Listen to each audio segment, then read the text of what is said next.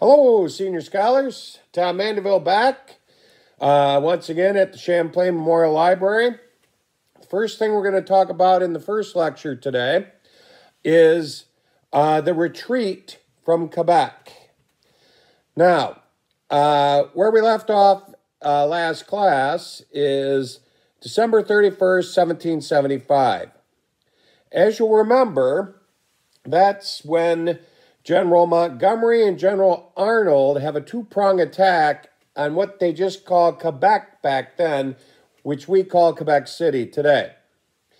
Montgomery comes from the west via Lake Champlain and the Richelieu River and St. Lawrence River, and Arnold treks his way through the wilderness of Maine and Quebec.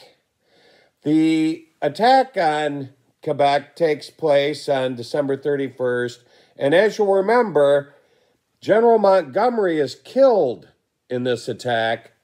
General Arnold is wounded in the leg, and Captain Morgan is captured by British forces led by Sir Guy Carleton. Now, in the next period that you'll see on the 3-page chronology handout that I'll be attaching to the email that you should print out and have with you during class on Thursday. In the period of January through March, basically Arnold and his men, many who are wounded or more are getting sick, they're running out of food, are camped outside of the Quebec City, supposedly laying siege to the city.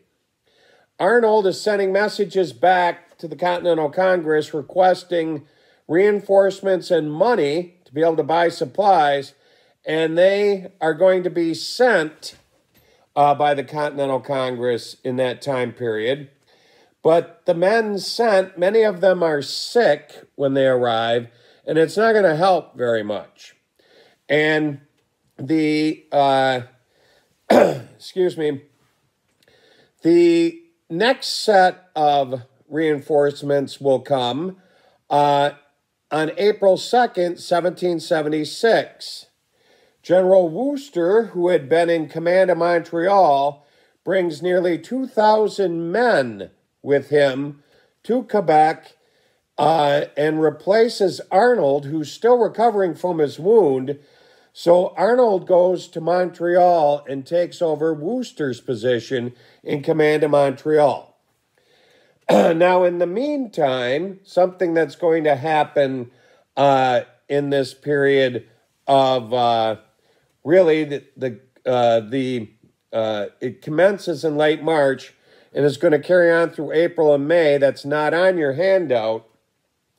The Continental Congress decides that they need to send a delegation up to Quebec to investigate the debacle of the Battle of Quebec and see what they can suggest for future actions.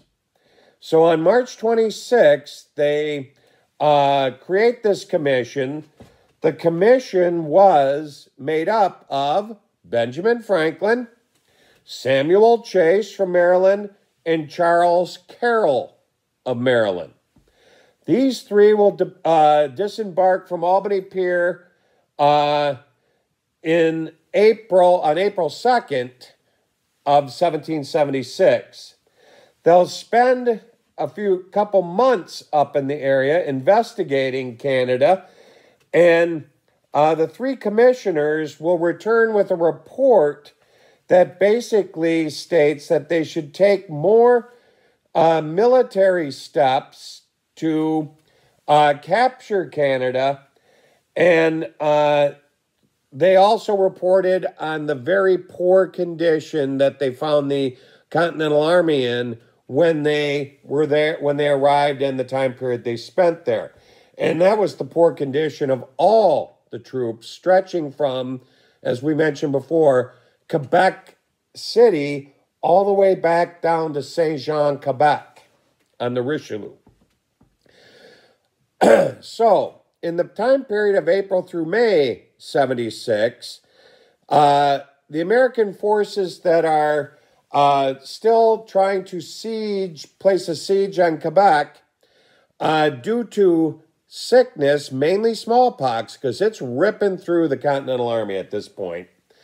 And because a lot of the men's terms of enlistment were expiring, back in this day and age, you'd sign up for a year, and if you decided not to re-enlist, you went home. They couldn't keep you there. So the force at Quebec had dwindled down to basically 500 men fit for duty. And this is going up against trying to lay siege to a fortified town of more than 5,000 inhabitants, these French Canadians and British, who were not helping out Arnold or Wooster in this case at all. They had armed the city with 148 cannon, and there were approximately 1,600 highly trained British soldiers inside the walls of the fortress city. On May 1st, 1776, General John Thomas arrives with a reinforcement force of about 1,900 men, out of which, by the time they arrive there, about 1,000 of them are fit for duty. It just shows how harsh the conditions are and the spread of smallpox in the Continental Army. On May 8th, by May 8th, General Thomas, now in command, he relieves General Wooster of command, starts to see the first reinforcements arrive from England to help the British in fend off the siege of Quebec. Messages have been sent back to England. England put together a force that arrived on 15 ships between May 5th and May 8th, 1776. Now, seeing this large number of troops reinforcing the already 1,600 at Quebec City, General Thomas, who now himself has contracted smallpox, orders the beginning of a retreat from Quebec, starting with the invalids, the wounded, and the artillery on the St. Lawrence, all loading up onto bateaus on the river. Excuse me. By May 10th, the retreating Americans had arrived at Point de Chambault, which is near the settlement of Three Rivers, or Trois-Rivières. I can't pronounce French, so excuse me there. Which is sort of the halfway point, if you've ever traveled this stretch, between Montreal and Quebec City. From that point, after they stop there and rest and reconnoiter, they decide to continue the retreat back to the village of Sorel, which is near the mouth of the Richelieu River, where the confluence with the St. Lawrence is.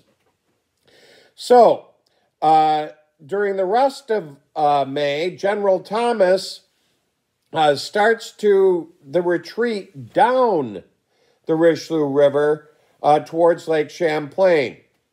By late May, General Thomas is so ill from smallpox that he enters the hospital at Fort Chamblay. Unfortunately, on June 2nd, 1776, General Thomas passes away from complications related to smallpox.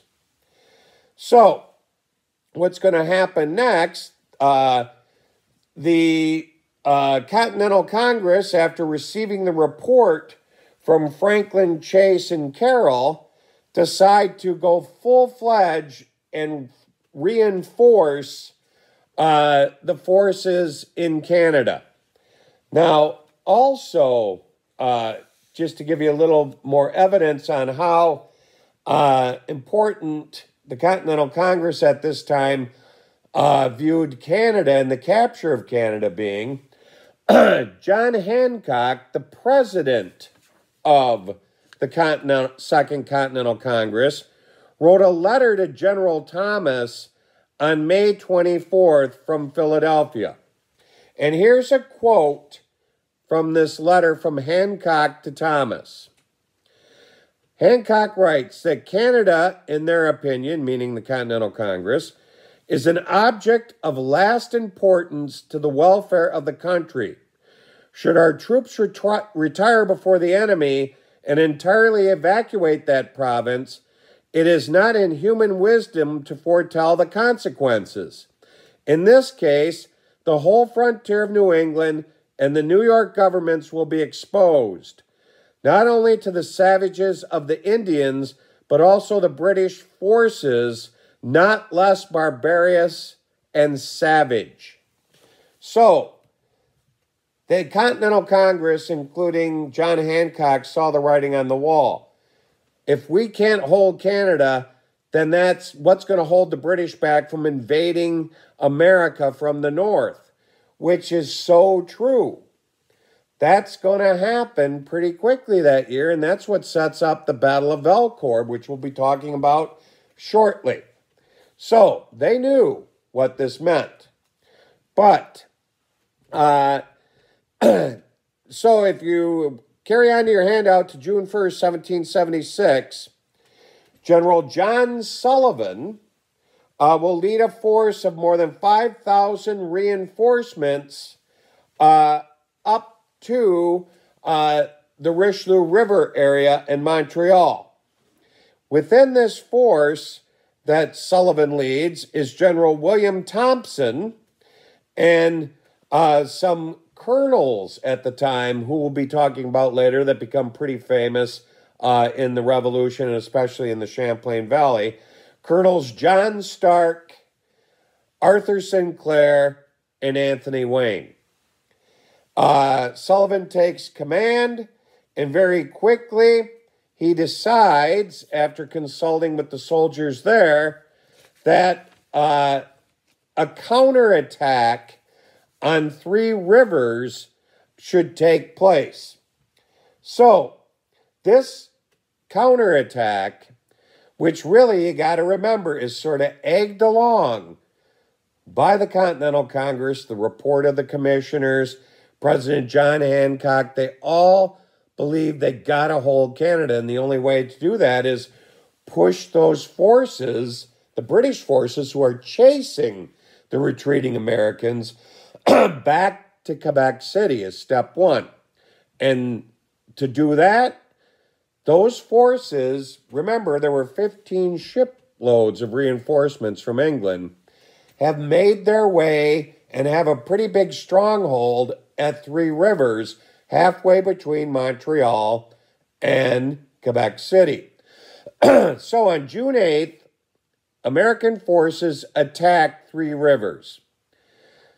This poorly planned, which had some really lousy reconnaissance information, probably some of it supplied to them by Canadian loyalists, is repelled at Three Rivers, led by a British force under the command of another person we'll be talking about later. It'll be important from the British side of things in the Champlain Valley.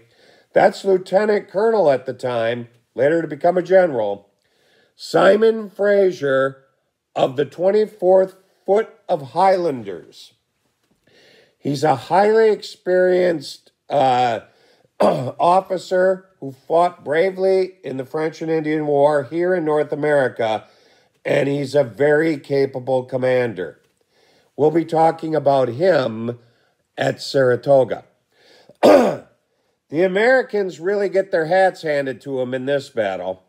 Their losses totaled more than 400 killed. General Thompson and 235 American soldiers were captured. And in this battle, which is very lopsided, the British only lost 8 men and had 9 wounded. This horrendous defeat at Three Rivers will trigger an all-out retreat from Canada to Fort Ticonderoga. It'll be the consensus of the officers and General John Sullivan and Benedict Arnold, who had saw the writing on the wall before this ill-fated attack, that they needed to retreat totally out of Canada because the British force was going to overwhelm them. So, from June 14th until July of 1776, this all-out American retreat out of Canada will take place. In preparation after the horrendous defeat at Three Rivers, an open-air hospital was set up on Illinois. I don't know if you're familiar with Illinois. Many of you may have been there before. Illinois, or as it translates, Island of the Nuts, because there's a lot of butternut trees there, which are a useful food source, is in the middle of the Richelieu River, and it's also a site that Parks Canada maintains. It's where they have the restored fortress of Fort Lennox. I don't know if any of you have visited there before. That's also a very short day trip up the Richelieu, and it's a pretty neat site because not only, was it involved in these earlier conflicts, it'll be fortified for the War of 1812 and beyond. At that site, you take a ferry across to Illinois, and then you tour the fort. It's a very lovely place to go to. Another nice site to visit this summer once the border opens up, which I'm pretty confident it will, but don't hold me to that. So they've set up an open-air hospital there to treat the wounded and ill on this retreat. On June 15th, General Arnold abandons Montreal and burns part of the city to the ground, which later he'll face court-martial charges over that he'll successfully fight, and we'll talk about that later. On June 17th, Chambly was burned by General Sullivan, and on Fort Saint-Jean, on June 18th, he torched Fort Saint-Jean. On June 20th, the rest of the sick that were at Illinois at this point were ordered to totally evacuate to Lake Champlain. By early July, the rest of all American forces in Canada, led by General Arnold, he'll be the last man out of Canada, will arrive at Crown Point. On the way from Illinois and Saint-Jean to Crown Point, Arnold, with the remaining forces, will stop, as I mentioned before, at Pointe-à-Fer, where a couple of his men will pass away from smallpox because they'll stop there for supplies in the camp overnight and whatnot. And that's why we have our memorial there that I was explaining to you before at Pointe-à-Fer. So, this is the retreat from the attack on Quebec. And obviously, this is a big blow to American forces. The Continental Congress had put a lot of time, effort, money, soldiers into capturing Canada, and it's a complete failure. So, this is one of many debacles in the beginning of the war, which really stacked the odds against the Americans defeating the almighty British. So, I'm going to take a break now. That's what I've got to explain to you about the retreat out of Canada in 76. And when I come back, we're going to talk about what leads up to, and one of my favorite topics, the Battle of Valcourt. So, I'll be back with you shortly. I got to take a little break, get a drink of water. I'm getting a little bit hoarse here. So, see you soon.